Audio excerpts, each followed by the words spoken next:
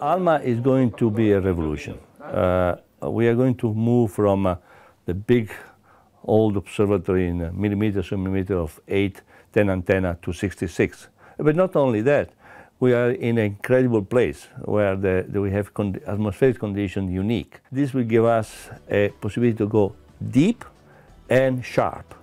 And this will transform completely our vision of the part of the universe.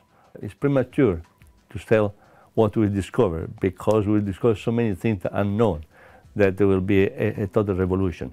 We have to put resources together and aim big things with big industrial impact and big advance of science.